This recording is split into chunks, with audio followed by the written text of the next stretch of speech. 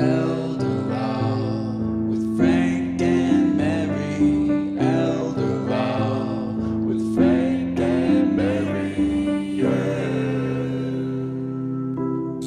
Frank, hurry. Mr. Bergeron's on. Don't forget the popcorn, Frank. Coming, dear.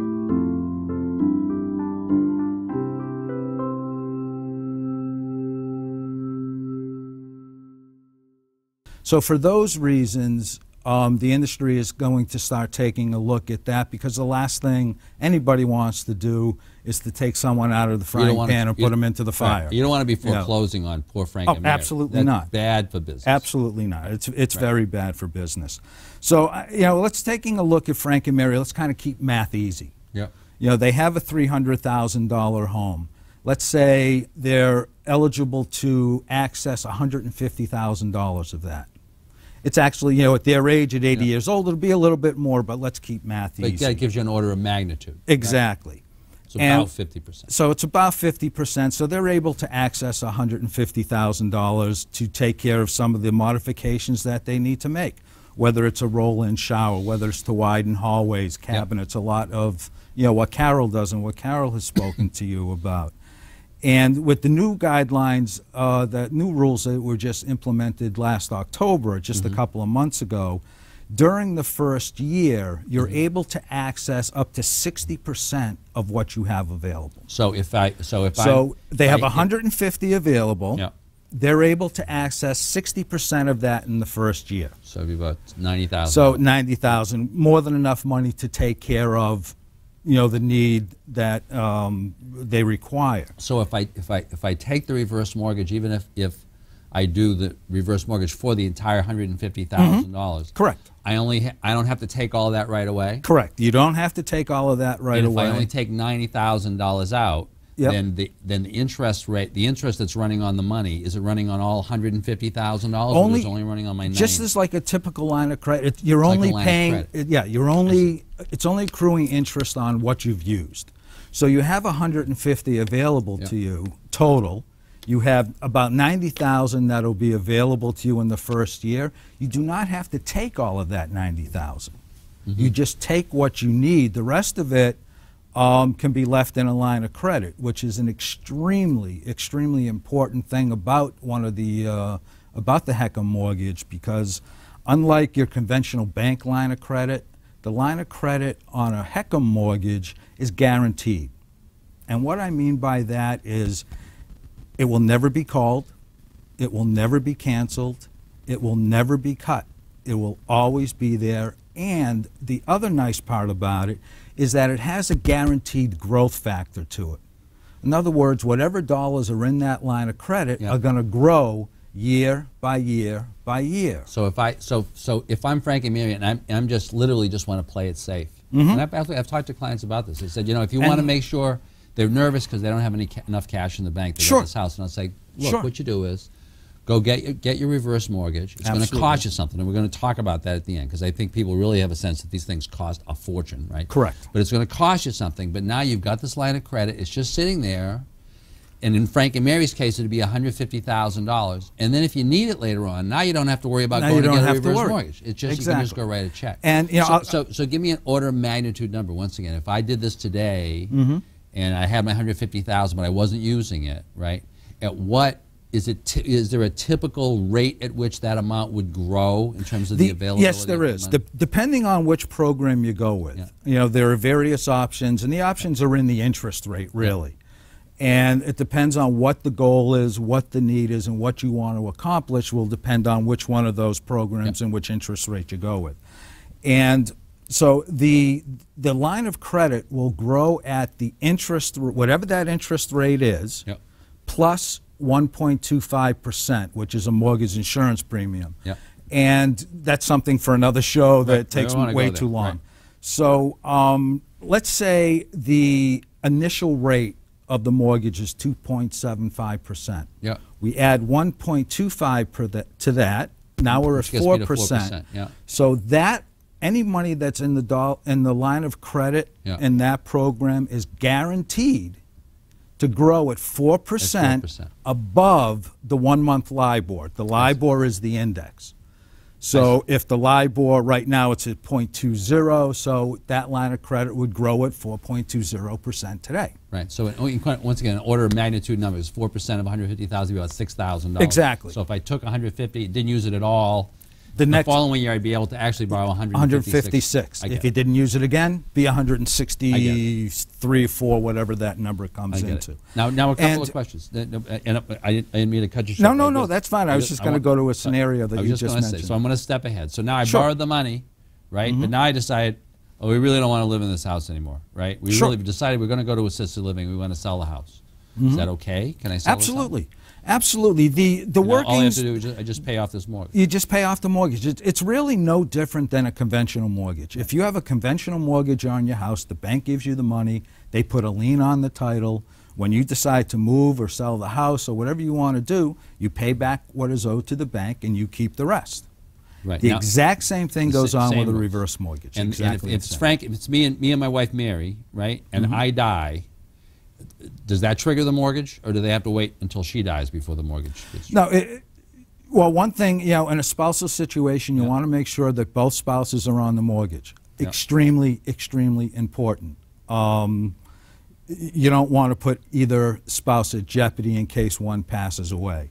So the way with both spouses on the mortgage, as long as one is living in the property as their primary residence, that mortgage will continue. So in other words, if one passes away, if one needs to transition to a nursing home, to assisted living, as long as one of the spouses remains in the home as their primary residence, however they set up this mortgage, whether they have it as a line of credit or a monthly income, that will continue. So now I'll take a bad case. So, okay. So once again, if I'm in the nursing home, my wife is still at home, I don't have a problem. But if she dies and I'm in the nursing home, now what happens on the reverse mortgage? At that particular point, it makes no sense to hold on to the property. You're in the nursing home, you know that's your last stop. Right.